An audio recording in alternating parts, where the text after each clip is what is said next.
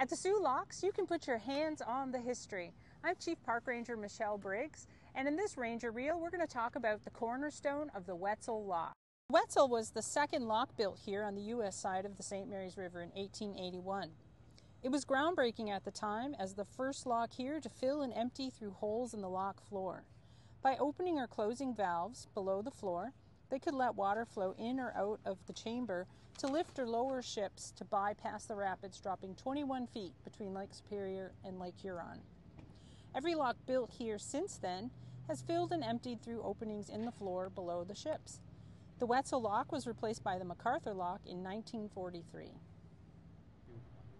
We've preserved the cornerstone of the Weitzel Lock here in Canal Park at the Soo Locks, where you can put your hands on the history. If you've liked this reel, go ahead and give us a thumbs up. And if you have ideas for future reels or questions, go ahead and submit them in the comments. We'd be glad to read them.